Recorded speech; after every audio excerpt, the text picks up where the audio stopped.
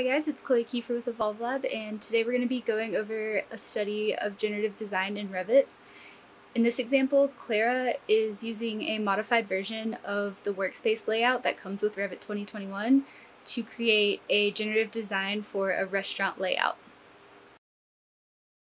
So what this script is doing is selecting a certain furniture family and placing them multiple times inside of this room. The parameters that it's taking is the distance to the exit doors, and here in the background we can see that a certain distance that it's trying to keep from all the other tables, and also a relationship to the windows. So it's trying to give to these tables a better view to the outside. The script itself is defining a limit of how close those desks or tables can be to that door as well.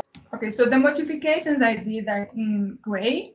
And the modification I made was trying to change this workspace layout to work in a different setting that would be using a table for a restaurant.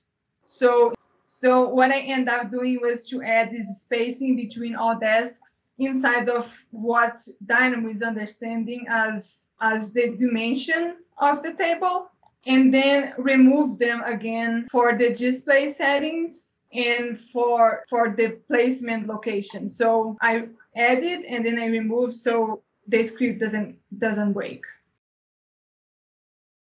So I'm going to go to this view to select my room, and I want to select my desk. Here we're setting the goals, and we wanted to minimize the distance that the tables have to the exit and maximize how much views it has to the outside and how much desks we can actually put inside of the same room.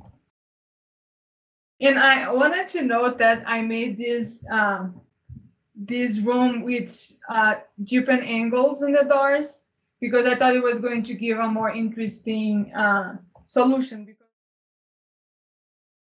This is one of the options, and here we can see how much rotation it's adding, the space between the rows, and the number of desks that we have changed.